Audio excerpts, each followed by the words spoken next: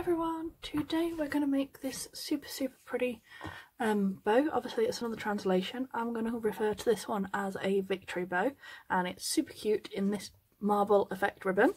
So today we are going to make another marbled one, and this is the white and gold and silver marble, and this is from Eva's Bows and Craft Supplies. The link will be in the description below along with the measurements. So we've got two pieces of 11.5 centimetres, and it's all 1.5 inch ribbon. So 2 times 11.5.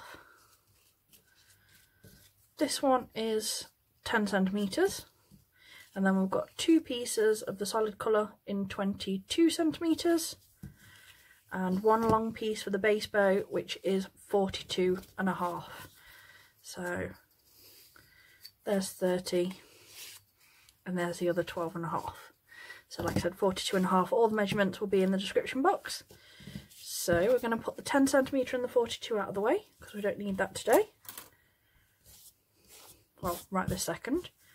And then we've got these two bits. And I'm going to take these clips to get everything organised. And what I've done with all my ribbon is already heat sealed, and with these two marble bits I have pinched the middles already, so we can line up our bows in a second. And like I said, I've heat sealed the black ribbon as well, and that's in the clear blue part of the flame of my lighter. So there we go. So the first thing we're going to do is we're going to take these, and what you want to do is get it so your ribbon edges are lined up even like this. And then you want to do a really sharp triangle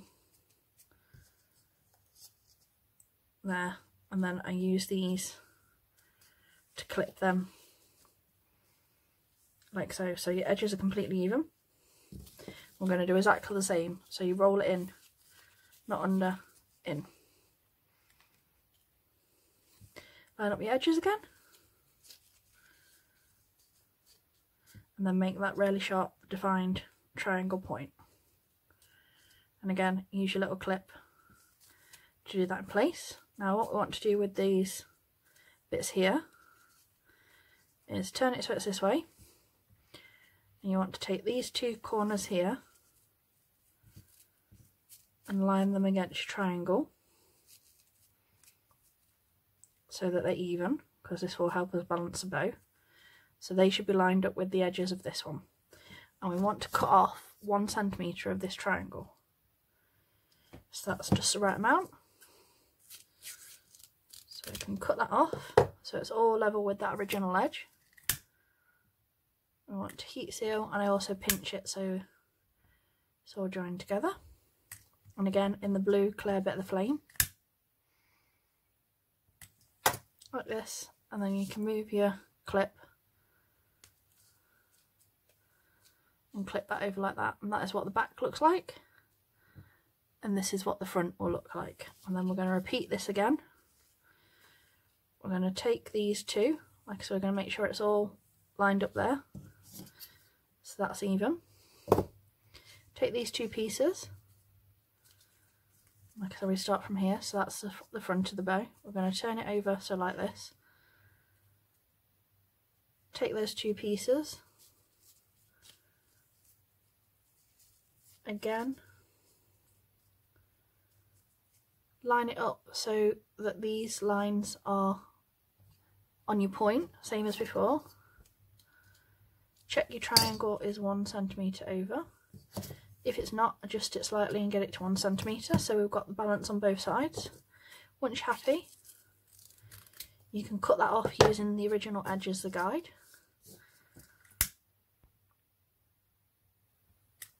And heat seal as before, blue clear bit of the flame.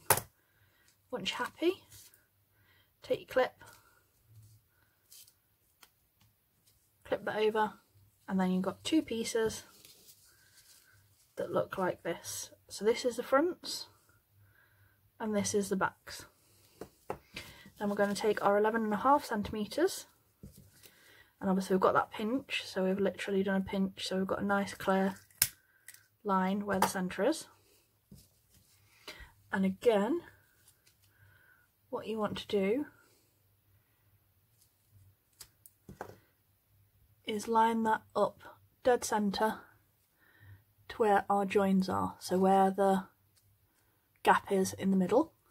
Then we're going to take this bit from that side and we're going to do exactly the same. We're going to line that up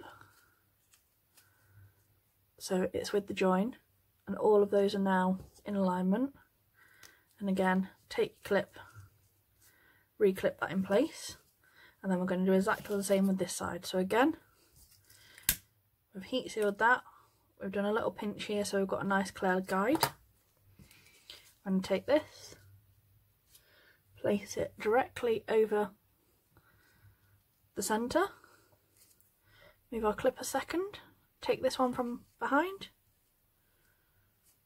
line it up. We want all these edges nice and lined up, and then we can re-clip, and then we've got two pieces.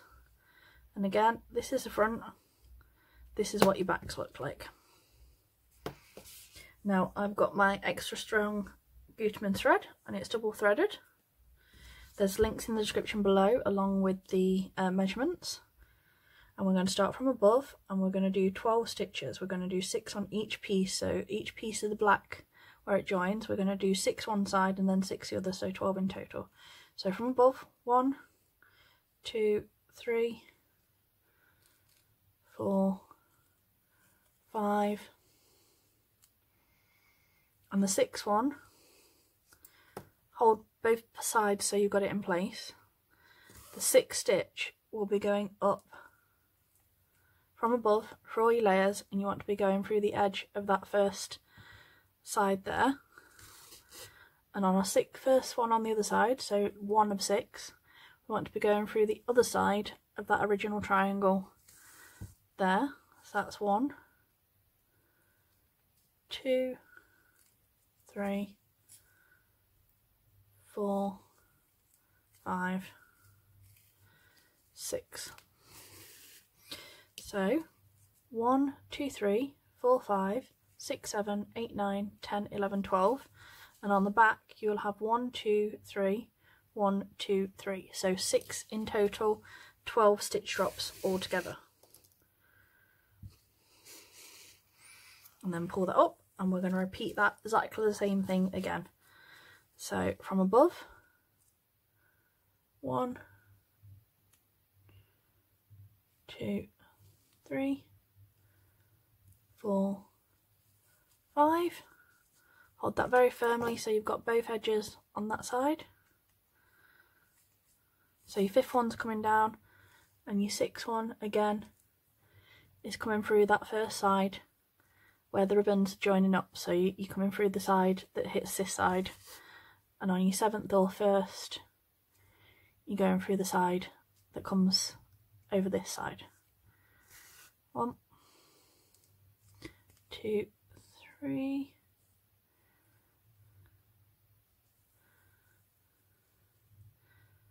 4, 5, 6. So again, exactly the same on the other side. 1, 2, 3, 4, 5, 6, 7, 8, 9, 10, 11, 12. 1, 2, 3, 1, 2, 3. So we've got 6 stitches on both pieces, 12 in total. And again, I will put that placement information in the description box below. I've also got a link to my Facebook group. I'm very active in there. I post all my tutorials and tips and advice every single day on all topics related to bows all of the time. So these are your 2 pieces, and obviously I do the cinch method.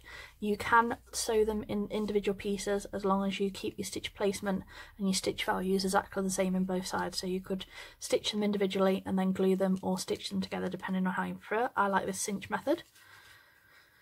I'll just show you the backs as well. This is what it will look like. And then we're going to pull, and we will have 6 creases on each side of our bow. So 1, 2, 3, 4, 5, 6, and we've got 1, 2, 3, 4, 5, 6 that side, So I'm just going to line up that side for me, and we're going to go back through our creases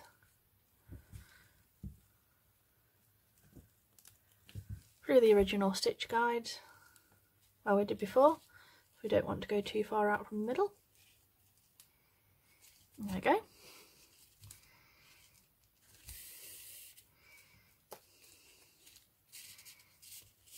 Just untangle, I've got a little knot there. There we go. And then I'm going to do the same thing this side. I'm just going to reline up my creases this side.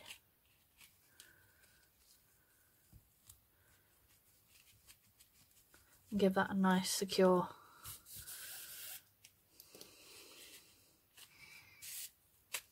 cinch round. There we go. So this is what the front will look like, and this is what the back looks like. So again, I'm just going to do a whole stitch over the front here, very close to the edge, just as a guide. I am just going to fold the edge down just so it looks a bit tidier, in my opinion. And again, one more stitch over the centre just for extra security, and then we can stitch off in the back however you personally prefer. Or like I said, you might have made it in two parts, entirely up to you. All about personal preferences when you're making your bows, what sort of shapes and styles you like to make them look like. I will say this, cinch method gives you a more curved look to your bow. Making in two pieces and sewing or gluing together gives you a more squared off look. So like I said, whichever you personally like. So there is our main bow. I'm just retying my thread off. And then we are going to make our base pinwheel. And we're going to do the little colour pop tail. So it's half pinwheel with a colour pop tail. So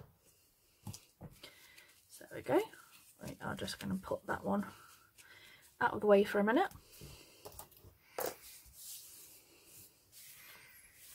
And here we go.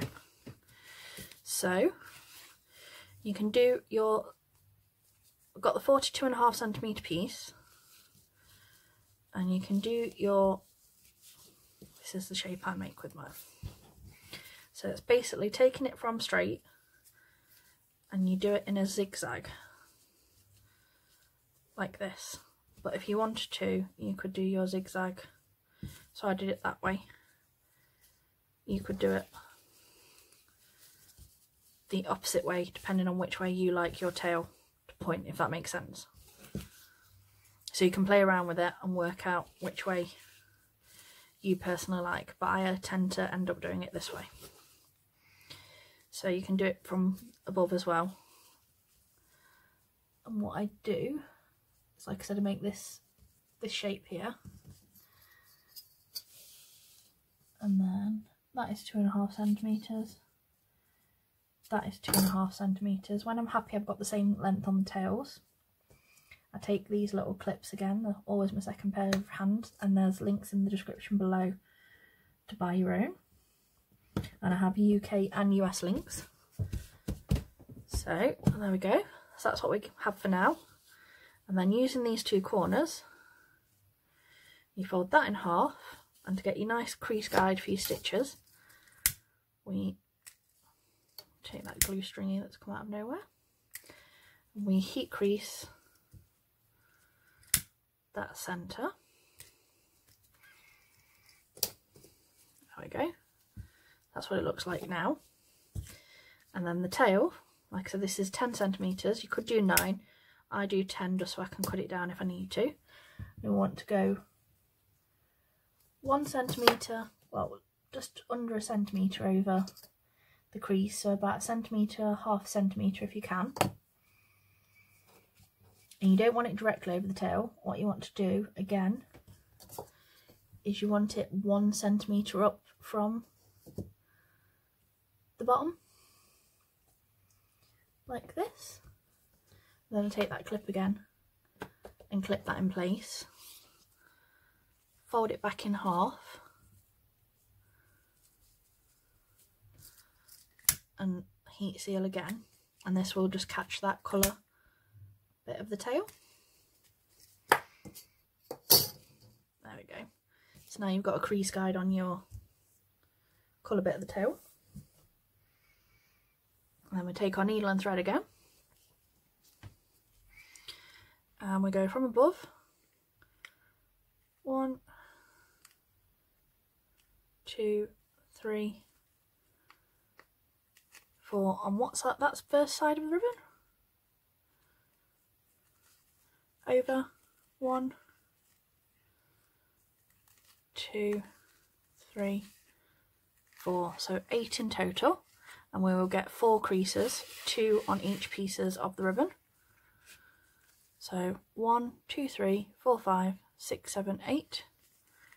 1, 2, 3, 4, which will give us 4 creases. So whatever value of stitches you've got in the back is how many creases you will have overall. And then cinch it together, and I always leave the clips on while I cinch, just because I think it balances it nicely. Pinch it all together, and then use some of that excess thread to wrap it round nice and tight, and then stitch that off. 1,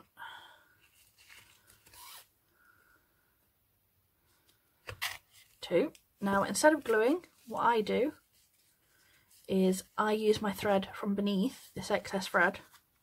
I go right through the centre of this one.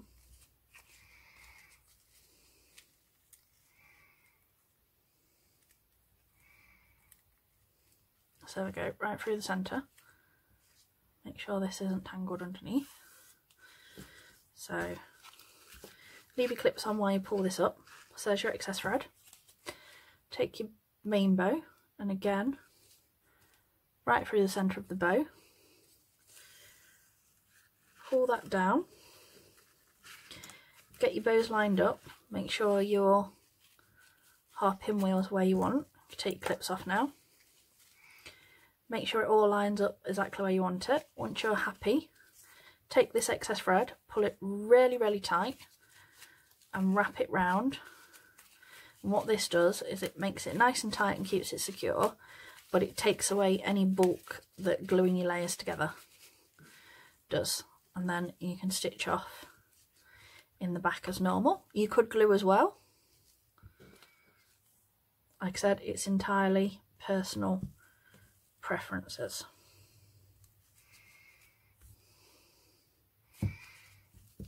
So there's that one.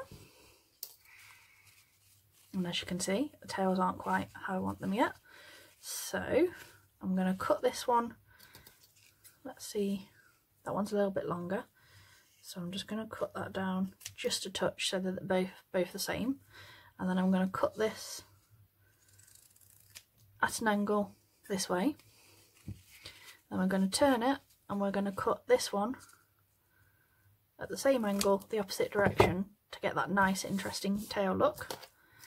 And then we're going to heat seal both in the clear blue bit of the flame.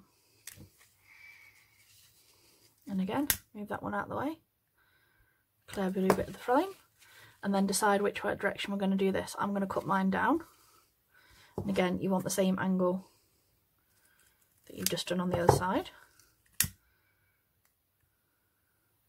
Heat seal that. We can then move those out of the way, and this is what the front of your bow will look like at the moment, and this is what the back of the bow looks like. I've got some nice 9mm to wrap at the centre, and a little 55mm clip. We're going to add a touch of glue to the back of that. Over the centre, make sure you've got the right value over both sides. Hold that for a second. Heat seal our 9mm end. I'm going to put a touch of glue just here. There we go.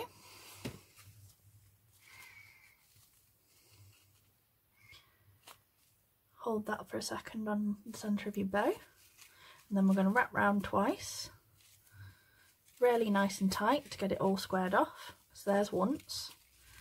Open that clip back up, make sure you're going directly over the original ribbon layer again. There you go, nicely squared look. Cut off any excess if there is. There we go. Heat seal that bit. A little bit of glue there.